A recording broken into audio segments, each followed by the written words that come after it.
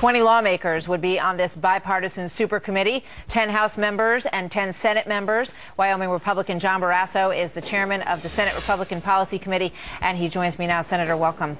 Good to have you here. Martha. You know, Thanks we're hearing a lot of this. Congress needs to do its job. It has been sent to do its job. The formulation of yet another committee, I think, is going to add in many ways to the outrage that we've been seeing out there. I just want to pull up this poll numbers as we get started here, because Congress has extremely low approval numbers, 13%. Is another committee what we need, Senator?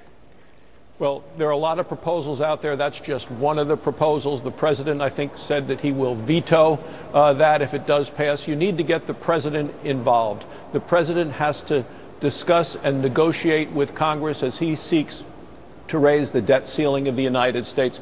Martha, this is the 6th time in 5 years the president is asking to raise the debt ceiling. And when he was in the Senate, he called it unpatriotic and a failure of leadership to have to raise the debt ceiling. He needs to be involved in the discussions. Yeah, well, that may be. But in terms of what Congress needs to do to bring forward something that the president, might be able to get interested in and get opened up to, I was reminded of Bowles Simpson. I mean, the president himself instructed Erskine Bowles and Alan Simpson of your home state to get together. They came up with what many people across this country thought were some really strong, good ideas.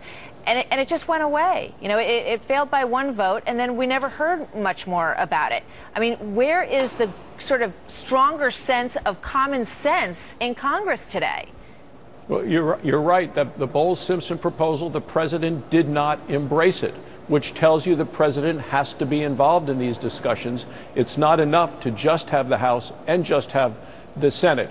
Now, the president today said he is going to invite members of Congress or the entire Congress to the White House. I have specific questions for the president, and they have to do with raising the debt ceiling. You don't get a new credit card without first addressing the problem of spending, and the president has to discuss that before he is allowed to raise the debt ceiling. The amount that he's asking for, Martha, is over $1 million every minute from now until after the 2014 elections. People all across the country know that this is the time to actually talk about spending before one raises the debt ceiling and actually deals with cutting the spending, getting spending under control. Senator Chris Van Hollen, who we wanted to speak to today, who we hope will be here tomorrow, Congressman Van Hollen, I should say, they're saying that they will talk after you guys agree to pass a clean CR and a clean debt ceiling. Then they want an extension over that period of time as part of the agreement. Then they say they'll sit down and talk about negotiations. What do you think? What's your response? Give them what they want, and then they'll have the discussion. Martha, the American people know that that's not right.